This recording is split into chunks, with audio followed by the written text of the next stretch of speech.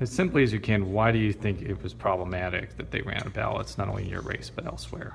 Well, as they said, it was a database error where some numbers got flipped, and they printed too many ballots in some cases and too few in others.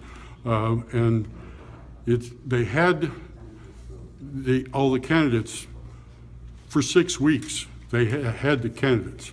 And I would think in that 6 weeks, they could design, print out, count the number of ballots, and make sure of the proper ballots, sufficient ballots, got to the proper places without this ballot shortage. And where there was a shortage, when the election officials called them, they were able to get some more ballots to them later on in the day. But for many people, by that time it was too late.